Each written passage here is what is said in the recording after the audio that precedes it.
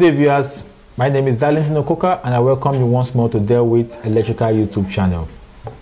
Last week we talked extensively on understanding the vector group of a transformer, in which we were able to talk on the nomenclatures used in naming a transformer's vector group, their names, and we talked extensively on the star-Y connection of the windings.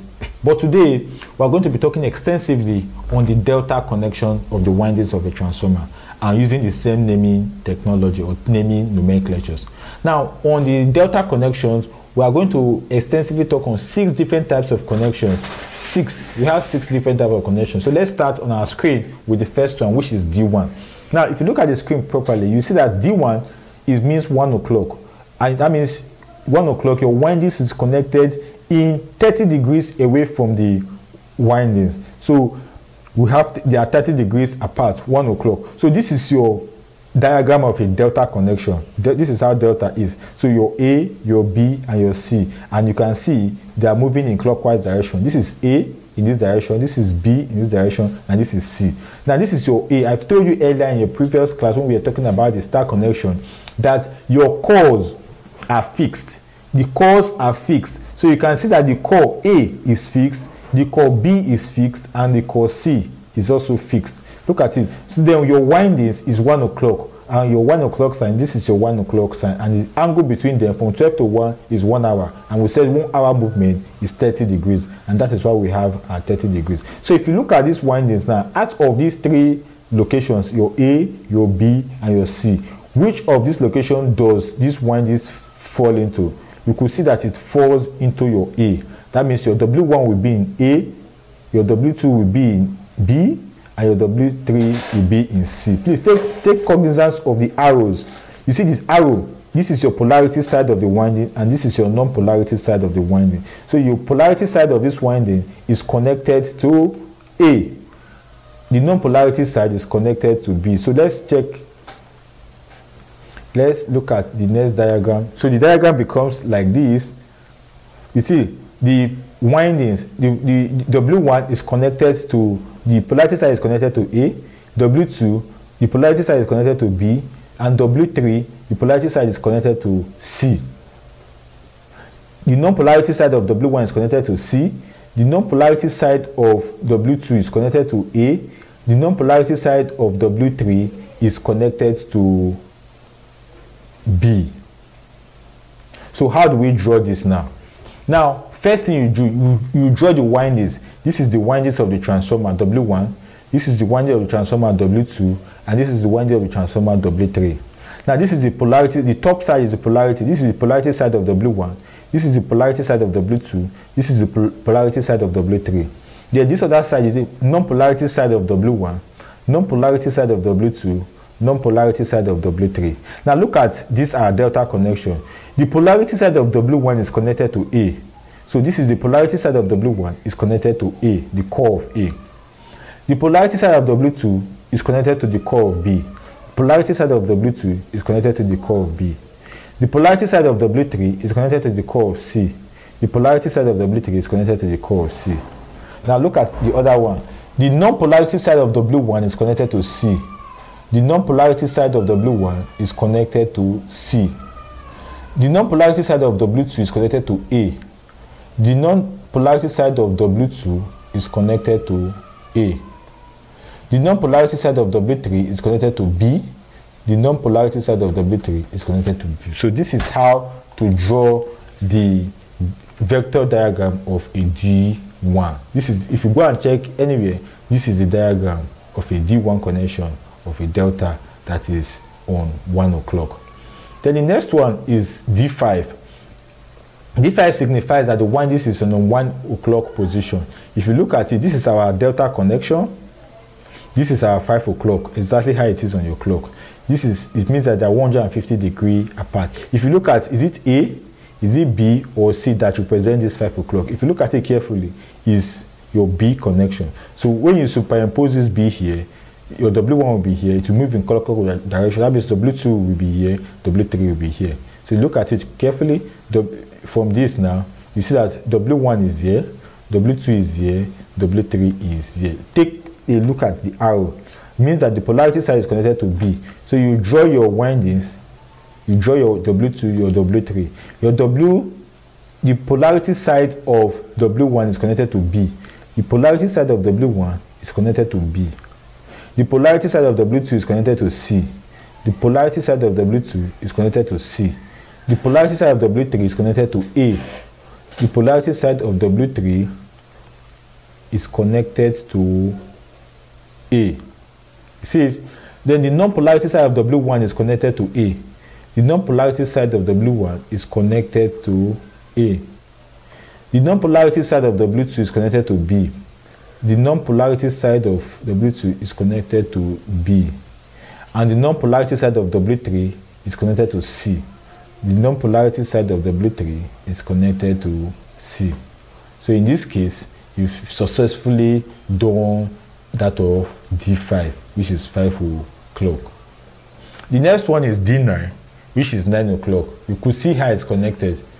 You could see it. So when you connect it, you see that it's 90 degrees already.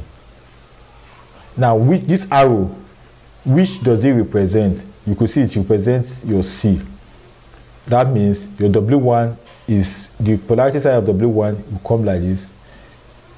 The polarity side of W2 will go like this. Polarity side of W3 will go like this. So if you convert this to a winding, you could see that W1, polarity side is connected to C. Polarity side of W1 is connected to C. The polarity side of W2 is connected to A. The polarity side of W2 is connected to A. The polarity side of W3 is connected to B. The polarity side of W3 is connected to B. The non-polarity side of W1 is connected to B. The non-polarity side of W1 is connected to B. The non-polarity side of W2 is connected to C. The non-polarity side of W2 is connected to C. And the non-polarity side of W3 is connected to A. The non-polarity side of W3 is connected to A. So this is how you do your D9 connection. That's delta connection connected in 90 degrees apart. The next one is D11. If you look at this D11 carefully, it means 11 o'clock. Why this is on 11 o'clock? This is your delta and this is your angle. So if you look at this windings that is in 11 o'clock, which does it look like? It looks like this your B connection. So you superimpose this on your this. So when you superimpose it, this is what you get. Your W1 is, the polarity side is connected to A. For your W2, look at it, it's supposed to be moving anti-clockwise. So you'll be asking yourself, why? Look, it's facing in this direction. So it's connected, W1 is connected to A, W2 is connected to B, W3 is connected. So how you came along this is based on this diagram here. Please take note. W1 is here. So since W1 is here, don't go and make a mistake to go and put it here. You see that this is B. It's supposed to be coming to B, but it's moving away from B. So that means W22 that is supposed to be going to C will be moving away from C. Look at it very well. W1 is supposed to be going to B, but from this angle now, from this arrow, it's moving away because you are superimposing it here. It's moving away. So you see that W1 is moving away from B. That means W2 will be moving away from C. That means W3 will be moving away from A. I hope you get this. So if you don't get it, then you might be lost, because exactly what we have here is what we are trying to put. You see your W1. Please listen, W1, you should bring it here. This is your B line. So this arrow is supposed to be facing B, but it's moving away from B. That means the W22 is supposed to be facing C, but it will be moving away from C. The arrow will be moving away from C. Your W3 is supposed to be facing A, but it's moving away from A. That's why you have this. So with this that we have now, you can draw your diagram. So when you draw, this is your windings W1, windings W2, windings W3. So your windings W1, the polarity side is connected to A.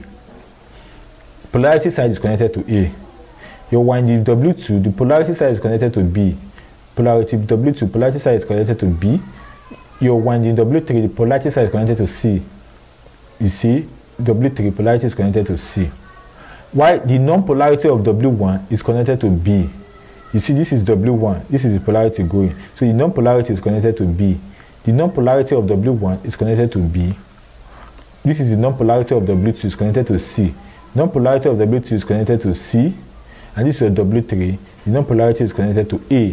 The non-polarity of W3 is connected to A. So obviously, this is your D11. Anytime you see your D11, you know that this is how you are supposed to draw the vector diagram. The next one is D3. D3 means 3 o'clock, 90 degrees too. So you can see your 90 degrees. This is how it is. Obviously, from A, B, and C, this diagram of this winding shows that it's on this line. So when you superimpose this W1 on this line, you could see that the arrow is moving away from C, because this line is C line. So it's moving away from C. That is why how all of them will move away from C too. So if you put your W1 here, your W2 too will be moving away from A, your W3 will be moving away from B. So that is how you get it. W1 is here, moving away from C, W2 moving away from A, W3 moving away from B. So if you draw your vector diagram too, the same thing will happen. Your W1, the polarity side is connected to B. Your polarity side is connected to B. You see it? Your W2, polarity side is connected to C. W2, polarity side is connected to C. W3, polarity side is connected to A. W3, polarity side is connected to A. W1, the non-polarity side is connected to C. W1, the non-polarity side is connected to C. W2, the non-polarity side is connected to A. W2, the non-polarity side is connected to A. W3, the non-polarity side is connected to B. This is W3. This is W3. The non-polarity side is connected to B. So this is the vector diagram is very easy. So the last one we are going to be talking about is D7. If you look at your D7 very well, it means 7 o'clock.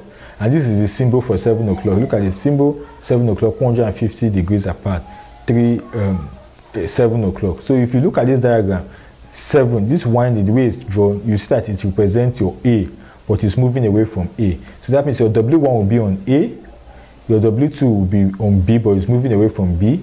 Your W3 will be on C, but it's moving away from C. So the diagram automatically becomes this. If you see it, it becomes this. So this is your W1 moving away from A. This is your W2 moving away from B. This is your W3 moving away from C. So if you draw your windings, your W1, W2, W3, if you draw it very well, you see that W1 is connected to C. Your W1 now is connected to C. Your W2 is connected to A. W2 is connected to A. Your W3 is connected to B. Your W3, that's the polarity side of W3 is connected to B. Then the non-polarity side of W1, the non-polarity side of W1, look at it here, is connected to A. The non-polarity side of W1 is connected to A. The non-polarity side of W2 is connected to B. The non-polarity side of W2 is connected to B. And the non-polarity side of W3 is connected to C. The non-polarity side of this is connected to C. So you could see that the delta connection is very easy to connect. A lot of people find it difficult to draw this vector diagram. But with this analysis, I believe that it's very easy for you to see how to connect your delta connection perfectly and get your vector group perfectly. I believe that this video is very educating. Please kindly click on the subscribe button to subscribe to our channel, because next week we are going to also be talking about how to see the delta and star connection being connected on a transformer. Now we are talking about individually. We have talked about star individually. We have talked about delta individually. But next week we are going to see how we superimpose the star and delta connection, one having the low voltage winding, the other one having the high voltage winding, and we'll superimpose them together. So feel free to click on the notification icon so as to get notified when the new video is being posted to this channel. Thank you for visiting D11 Electrical YouTube channel. Hope to see you in our subsequent video. Thank you.